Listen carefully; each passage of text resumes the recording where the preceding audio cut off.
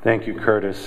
Thank you to the Bee for hosting this, and to the Edmond Town Hall managers for providing us a venue, and certainly to all of you who have come. Hopefully no more than half of you are expecting a movie. I'm Will Rodgers. I live at 208 Hattertown Road. I've been in town 19 years. And I've been involved in town government for about 12, I believe. I was formerly chair of the Legislative Council for 6 years, a member for 11, I believe, maybe 12. And I am presently an incumbent selectman, Pat Loder's running mate. I'm running again for several reasons. First, quite simply, my wife will tell you it's all about me. I enjoy this work, and I specifically enjoy working with Pat. Pat and I, when we were partnered up for the first term, I think we were somewhat of an unknown quantity to each other in detail. I'd certainly worked with Pat on the council and admired her there. She didn't swear at me too much, so I think she felt the same way. But we really got to know each other better during this term. She has made this work fun. We are simpatico on a number of issues.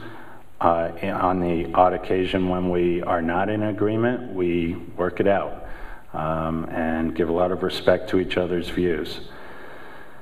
We're a good team, and that leads to the second reason, a good team with work still to do. I know that's a tired phrase from incumbents, but I really do feel strongly about this.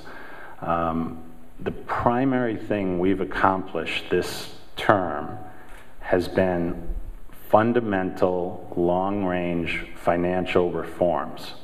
Not sexy stuff, not controversial stuff, not headlines-grabbing stuff, but stuff that betters this town's bond rating and lowers our taxes and our borrowing costs. We want to continue to do that. In addition to short-term fiscal conservatism, we want to continue to make the type of significant reforms that are going to trump issues in the years to come and give us a solid base. In addition, we'd like to carry that type of long-term fundamental reform into the planning arena in this next term. Finally, I'm running because I really want to push. I think, in contrast to one of Jim's remarks, I think we are close to overcoming an unfortunate attitude of suspicion, distrust, and paranoia that has arisen in the past. I think Pat and I have gone a long way towards establishing there's a difference between a lack of transparency and a lack of clarity.